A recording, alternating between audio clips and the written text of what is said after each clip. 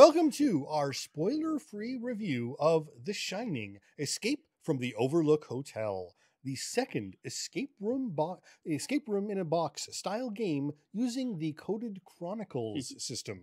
Before we get going, I want to take a moment to thank the OP for sending us a pre-release review copy of this game.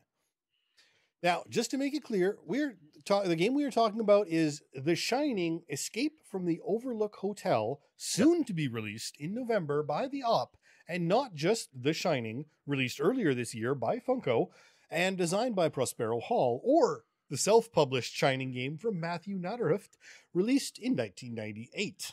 Yes. I will personally note that the SEO of whatever search system that BGG implements has really actually impressed me, because the first time we started talking about this game, if I typed The Shining into the BGG search engine, this game didn't come up.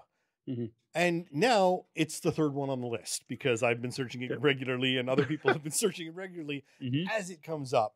So it's interesting that as the game becomes more popular, BGG starts recognizing it as a real game. Yes. Yeah, it was interesting because Sean's like, it's not on there. I'm like, it's number 5 for me, and that was yesterday. So it's moved from 5 to 3 just overnight. All right, so The Shining: Escape from the Overlook Hotel was designed by Jack Cormier and Sen-Foong Lim, sometimes known as the Bamboozle Brothers, two awesome Canadian game designers. This is the same team that did the first Coded Chronicles game, which is Scooby-Doo: Escape from the Haunted Mansion. Both of these games were published by the OP. This escape room in a box style board game plays one or more players, literally says 1 to 999, split over to 2 acts. Now, Board Game Geek claims each act will take about 90 minutes. It took us significantly longer than that, though this was mainly due to issues we will discuss later. To see for yourself what you get in this puzzle-filled game, check out our unboxing video on YouTube. Don't worry, we don't spoil any of the puzzles. We just show off the first couple of cards and components that won't make any sense to you at all. And probably not. Now, in order to save some time tonight for a full breakdown of the components, you will have to check out the YouTube video or the written review on the blog. Just quickly, you get a rule book, 4 different clue books, a deck of clue cards, some room tiles, a couple standees, and a number of sealed envelopes. Now, what I will note here is I dig the work that went into theming these components. Like the envelopes are an Overlook Hotel envelope, like as if you were going to send a letter from this hotel that doesn't exist. And the books look like various journals. And I particularly liked Danny's composition book because I own many of those it looks like a composition book. And I just thought that was a nice touch. So when we're looking at components, it's a very similar set to what we get with Scooby-Doo, with a different theme, obviously, where the Scooby-Doo Escape from Haunted Mansion, just with very different theming. Yes, very different theming. All right, to start off a game of The Shining: Escape from the Overlook Hotel, you're going to read a specific entry in one of the books. This entry sets the tone and also directs you to set up the first room and put one of the 2 characters in play. Now, the story here starts in media res, meaning like right in the middle of the action, and man, does it do a great job of ramping up the tension right from the start. How? Well, you're going to have to play to find out because I don't want to give anything away. But I will just say it was very well done for getting the mood and getting you into the, oh my God, right from the start. Now, from here, players will be working together using the characters who are present to interact with items in the room. Each character has 2 skills. Wendy can look and use. Danny can look and shine. When using a skill, what you do is you're going to place the character standee next to an item on the map. And the items on the map are going to have 2 or 3 digits numbers on them. So to look in the drawer, you would put Wendy next to the drawer. You would look up her look number, which is 1. You'd look up the drawer number, which is 203. I'm making up these numbers off the top of my head. And you would look up 1203 in the book and read it out to see what you've discovered. Reading entries in the book are often going to unlock new things in the form of clue cards being flipped over, sealed envelopes being opened, and doing this is going to add new rooms to the map and new things for you to interact with. So now I noticed that 2 characters share a skill. Do they both use the same book for looking at things, or does it matter who looks at an item? Each character's look skill is completely different, and each character has their own book. So what it is looking from a different perspective on things. And what's fascinating here for anyone who doesn't know the background is you are looking from an adult's perspective and a child's, which can be very important for finding clues. Now, unlike the other Coded Chronicles game, there is a bit more mechanics, a little bit more fiddliness to this edition with Wendy's usability. It works a little differently. For Wendy's ability, you have to have discovered an item with a single digit number on it. This is generally something you'd carry around. You're then going to combine that number with a 2-digit object, either another item card or something on the map. And then the number of Wendy's use skill, which is 2. So that, again, gets you a 4-digit number that you'll look it up in the books to see what happens when you use that object with this other thing. Right. So it's actually a use X with Y as opposed to a use object. So you can't use a door, but you can use a key with a door. Exactly. That's exactly the way it works. And the only way to use the skill is to combine things. Like you can't even use this skill on a 3-digit item in the game. Like there wouldn't be a way. If the door is a 3-digit item, you wouldn't be able to use the door. Now, some entries will lead you, and this is another big difference from Scooby-Doo, to what the game calls unscripted endings. This means your group did something wrong. You had the wrong answer to a puzzle. You went the wrong way. You wasted too much time. Again, for people who know the background, Jack caught you. You're going to record each time you get an unscripted ending and then go back and try something else.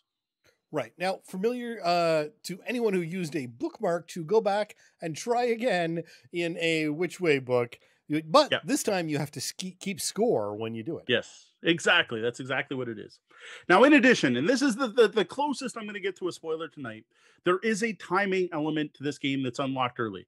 I'm not going to spoil it. I'm not going to tell you how it works or any more than that, but just know that there is a timing element that is going to give you an added incentive not to waste time and an additional penalty for when you try a code combination that isn't in a book. So when you go to try to use the door and it doesn't work because the knife in the door just doesn't get the door open, you need the key. Note this is in game. This isn't an actual physical timer. Like you're not putting on a timer or anything. This is in-game time being spent. So unlike Scooby-Doo, you don't want to take the time to try out every potential combination as you're going along just to see what you get. Correct. Now, if you do get stuck on a puzzle, on the back of the rule book, there's a list of the main puzzles in the game with entry numbers you can look up for clues. And there's a variable number of clues for each of the different puzzles. Now, while looking these up, there may be a penalty for looking or might not. What's good to see, in my opinion, this is the same thing that's in the exit games, is that if you look up a clue and it doesn't give you anything new, like if you already knew that the thing you had to do was to count the things and the clue says count the things, you're like, yeah, well, duh. Then you don't get penalized. It's only when you say you have to count the things and you're like, oh, I didn't get the and, that's when it's going to count against you. Now, that's it. You continue the game like this, exploring the Overlook Hotel, finding clues, solving puzzles, until hopefully you escape. At the end of the game, you're going to calculate a final score based on how many of those unscripted endings you've marked off during your play. Right. Now, interestingly, they call them unscripted endings, and I wonder how much of this is related to the fact that film buffs will usually know that Kubrick took many liberties with this film, much to the dismay of Stephen King. And part of that was the ending. Now, there were also many other endings that were considered during the scripting process, the writing of the screenplay, that never made it to film. But there was a many branches that could have gone onto celluloid for this making of this movie. So while talking to Jay Cormier about this game, about which we'll talk a bit more in a little bit, this is meant to perfectly recreate the movie with them throwing in puzzles that make sense in the movie. So you are playing out the actual movie version, not the book version. And from what I understand, some of the unscripted endings were alternative endings. So, and that's why they go with it. And actually, when you read the books, it says the movie didn't end this way or something. I forget the actual words it uses. Okay. You can see that paragraph a lot, depending on how you do things. Right. So one of the nice features of this game, again, carried over from Scooby-Doo, is that at the halfway point of the game, after solving about half the puzzles, the game gives you a chance to save the game. Here, the game goes through a quick cleanup where it's like, you don't need any of this anymore. Put it back in the box. And then here is what you have to go forward, which I think is really useful because it makes sure you didn't miss anything. Now, if there's anything you missed going forward, you're going to take unscripted ending penalties for anything you miss. So it's like, look, you need to have card 6, 7, 8, 9, 10, 11. You're like, ooh, I never got 11. Well, you now get to get 11. You don't get to find out what you missed, but you get the clue you need to continue, but you got to take one of those penalties. Right. Now, as people might remember, we did discover a slight problem in this aspect of the game for the Scooby-Doo game. Was it more complete for this one? All I can say right now is maybe, because I'm not totally sure. A bit more about that in a little bit. So before I get into my thoughts on this game, I do have to point out, first of all, how much I love Scooby-Doo. Our entire family, we loved the first Coded Chronicles game. Like, to me, that's, if it came out in 2019, it's a game of year 2019. If it came out in 2020, it deserves to win at least family game or kids game, something. It's got to win something. We were blown away by this. This was literally one of the best family gaming experiences we've had together, with the kids laughing out loud and excited to play and bouncing up and down like 3-year-olds. It was insane how excited my kids got. The game was fantastic. Yes, there was a little twinge there. There was a little issue, but it wasn't game breaking, and we had so much fun playing that. If it wasn't for how much I enjoyed that, I probably wouldn't have asked the op to review this one. Indeed. And I would say the review was quite glowing for Scooby-Doo. And online, there was plenty of talk with the creators. I even jumped into a couple of threads about what other content would be a great match for this system. Now, one of the reasons this game probably wouldn't have interested me at all without playing Scooby-Doo is I've never read the book. I've never watched The Shining. It came out when I was 5, and I just never, I didn't really watch horror movies growing up. I know literally nothing about it except red rum, all work, no play, and here's Johnny. And I don't even know what those relate to. I have no context. Those are just cultural memes that are out there that I've heard. I know nothing what they mean at all. So that leads me to my first problem with The Shining Escape from the Overlook Hotel. Though I don't know if it's necessarily a problem, but compared to Scooby-Doo, I was familiar with Scooby-Doo, obviously. I grew up in the 80s. I know what Scooby-Doo was. But after playing that game, I didn't feel I needed to know Scooby-Doo. Yeah, I would have got some of the inside jokes. I would have known what Ruh-Roh means, and I would have understood why why Shaggy's always hungry or whatever.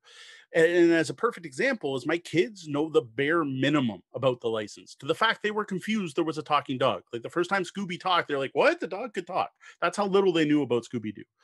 But we had zero problem engaging with that game, any of us. Unfortunately, we didn't find the same thing here with The Shining. Very license knowledge specific game. Now, I can't say I'm honestly surprised in this particular case. I had been wondering earlier if it was based off the movie or used the book, and I guess Jay has cleared that up for us. So it is clearly the movie in this case. It is the movie edition. To be honest, it actually starts partway through the movie and references things that happened earlier in the movie, which was just confusing. To be honest, people who know The Shining are going to know what I'm talking about. And people who don't are going to feel like I did when we started playing this game. Because the first Danny entry we read had some character named Tony talking. And Danny was talking to Tony, but there was only one person in the room. And I had no idea what was going on. There was no explanation of who Tony was. Now, after a few entries, we were able to kind of put together what was going on. But even then, we still weren't sure until after the fact. I now know a little bit more, and once Mom got involved and whatever. And I know the early puzzles would have made a lot more sense if we'd been familiar with Danny and his particular abilities, we'll just say. We had similar issues with some of the other characters, right? Why are we worried about Grady? I still don't know who Grady is or why we should be worried, but man, we had to be worried about Grady. Along with this, there was all kinds of things that referenced stuff that already happened. There's the thing from when she did this to Jack, and I'm like, when she did what? That happened in the movie before this game started. I at first I assumed this is what it was, and now it's been confirmed. I talked to Jay, and sure enough, this starts partway through the movie, so you're expected to know all the stuff leading up to this point. And no, the game is not unplayable without knowing the source material. We were able to complete the game. We played through it and we got the overall story, but it just felt like we were missing out on things. And we felt a bit lost during parts of the story because we weren't familiar with The Shining. Now, it's unfortunate, but at the same time, honestly, probably not something that's all that likely in the real world. It's, I highly doubt that people who aren't familiar with The Shining aren't going to be in too much of a rush to go out and purchase something that is very much licensed IP content. I don't know about that just because of how good Scooby-Doo is. I think there's going to be a lot of people who play Scooby-Doo and then do like I do and go, man, that Coded Chronicles system's awesome. I want to try the next game, whether they know the license or not. Well, I That's mean, what I'd worry. those people might watch the movie first, though. That's true. And to be honest, I almost did. Right. Sean was actually the one that talked me out of it. He said, well, I'd rather hear in a review of if the game works without knowing the license. Because we almost rented it online somehow. We found it for sale on one of the There's it's actually in movie theaters right now. Wow. It's a 40-year anniversary. Okay, there you go. Which makes sense why 2 board games for it came out this year. All right, so that was one issue. We didn't know The Shining. It didn't ruin the game, though. That wasn't the biggest problem with it. The biggest problem was, which thankfully is one the rest of you should not have to worry about whatsoever. So you're going to have to listen to all this and kind of forget it in a way, because it ends up the copy we got was an early review printing. And I am sorry to say had some serious issues. In particular, there were a few wrong entries as well as missing entries in the books. One of them being the first puzzle in the game. Literally the first puzzle you were to solve was missing the clue to solve it. I ended up having to flip through the clue deck to try to find a certain object only because I was able to read the answer that said, put this thing with this thing that we didn't have. I had to find the card, then I had to go through the book, and I'm like, all right, I'm going to go through the book and find out how we should have got this card. It wasn't there. It didn't exist. There was no entry that would have ever led us to that clue. Instead, there was an entry we read that we were confused by, but not too confused because we just thought it was another weird Danny thing. I guess we were like, I don't know, he's talking to someone else now, right? That's how we thought it was. Having missing information, which led to an unsolvable puzzle, the first puzzle of the game was as broken as Master of the Universe at that point. Like, it was, you couldn't continue. Like, we had to figure out a fix that let us progress. It just kind of ignored it and went, well, these two things go together because the book says they go together and we'll just keep playing. Right. Yeah. You never want to hear your game referred to as just as bad as Masters of the Universe. Yes. But it's a problem that one runs into with previews versus reviews. See, the problem with that was, this wasn't meant to be a preview as far as I knew. Like, this was the first official printing of the game. I was supposedly getting a retail copy being sent out to reviewers. I had no idea I was getting anything different from what people would find in stores. Now, again, you can kind of throw all this out because I have confirmation from the op, that's the publisher, that this issue was noted by other reviewers. They got the information back to the op in time, and they were able to fix it for the initial retail print run. So no one reading this should have to worry about this problem. However, I got to say, like, it kind of affected our feel of the entire game going forward. Which is completely understandable, as an unplayable game is really hard not only to enjoy, but also to review. Yeah, it was interesting. So, like I said, we managed to get past. We brute forced our way past the first puzzle, right? We basically skipped it and went, all right, we're done the first puzzle. Let's keep playing. And the rest of it went pretty well. Now, there were other problems. Now, this is going to affect everyone. The graphic design in this game I would call questionable. Some of the text and writing on the cards is very small. Like, this isn't like background info on the cards or just pretty artwork. This is information that's required to solve some of the puzzles. We actually went and grabbed a magnifying glass after revealing the first couple clue cards to be able to make things out. Added to this is the very deliberate choice of a very dark color scheme for the room and map cards. Some of these are so dark that it's hard to tell exactly what a number on the card is supposed to be. Like, there's a number floating here. What's it mean? Both of these design issues combined made puzzles where you had to look for and count things on the various room cards needlessly difficult. Right. Well, I understand you want to build an aesthetic. It's also probably the case that there are fewer younger fans of a movie that came out 40 years ago. Yes. So aging eyes are a problem, more so with a game like this than a game aimed at a younger audience. All right, my final complaint about the Shiny Escape from the Overlook Hotel are many of the 2-digit items, right? We talked earlier about how Wendy has that use ability, which is meant to combine one object with a 2-digit object. The problem is we were having a real hard time telling what the things were. Like, here we have a room with a ballroom and there's a number 23 on it that's just sitting on the floor. What is 23? And like I had literally no clue. Is that a window? Is it the carpet we're interacting with? What is 23? So like we're literally just grabbing something. Like we can't look, right? So anything else in the room, if it's a 3-digit, it worked, right? So if it was 123, we could use either of the characters to look at it. And then you'd look up that entry and it would say, hey, I found a carpet on the floor. And it would make sense, but you couldn't look at the 2-digit objects. So you just like fumbled around. You're like, I don't know what that is. Let's try using the knife. So let's look up 2823. And then you look it up and it'd be like, Jack comes at you with the ice pick. You're like, whoa, Jack, we haven't even seen Jack. What's going on? You're like, oh, obviously that's a wrong entry.